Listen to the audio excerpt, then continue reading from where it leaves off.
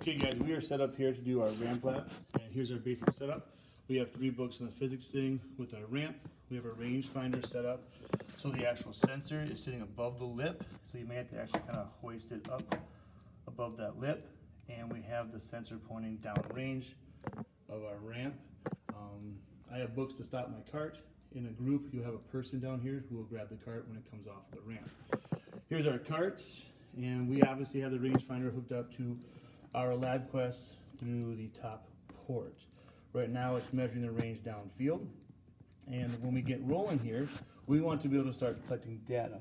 So what I'm going to do is I'm going to switch this view from the screen to my graphical one.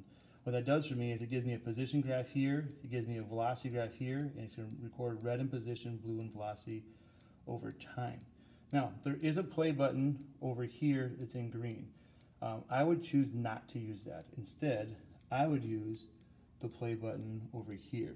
The reason why this is a physical button that you can feel the click, it's actually a start and stop button, so you click it once to start, once to stop. And it's much more accurate than trying to tap at this little guy over here, okay? So we'll set this up so you kind of see it happen as we kind of go here. So here's our setup. I'm gonna put my cart on a predetermined spot on the ramp. I have a piece of tape marked here that I can now measure from to get a displacement. And we're gonna put the cart here. And what I'm gonna do is hit the start button, hold for a moment, maybe half a second, and then release it. That way I get a flat line first. And the second the rear of the cart comes off the ramp, I'm going to hit the stop button, or basically hit the play button a second time. So here we go. I'm gonna hit play, and stop, okay? So we have some good data to look at. And if we take a look at our data now, here is our data that we can see. And it looks like we got some pretty good data. We have a little bit of a flat line to start down here, which is good. We see there's no velocity or a position up here is our position. We have no velocity to start. Here's our position a little bit of ways away. So here's the data I can pull from our Labquest now.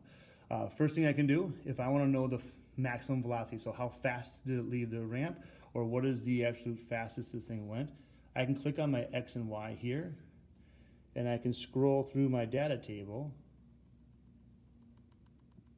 and notice that my velocity maximum was 0.971. This little one, or 0.996, is actually my fastest down here. So that's my maximum velocity down here. Oh, you can't see that, sorry. Right there. So that's one way you can do that, scrolling through your data. We go back to the graph, I can also pull some other data. So let's say I want to know the slope of this blue line. So I want the slope of the velocity line for some reason. I can click anywhere on the graph, slide it over to where I think I have a nice even slope that whole way through. I'm going to probably stop here. That's my best nice smooth slope.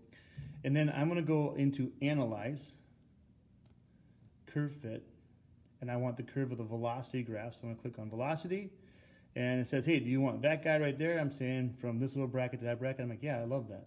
Choose Fit, I want linear, and here is my data. So my M, my B, my correlation, which is awesome.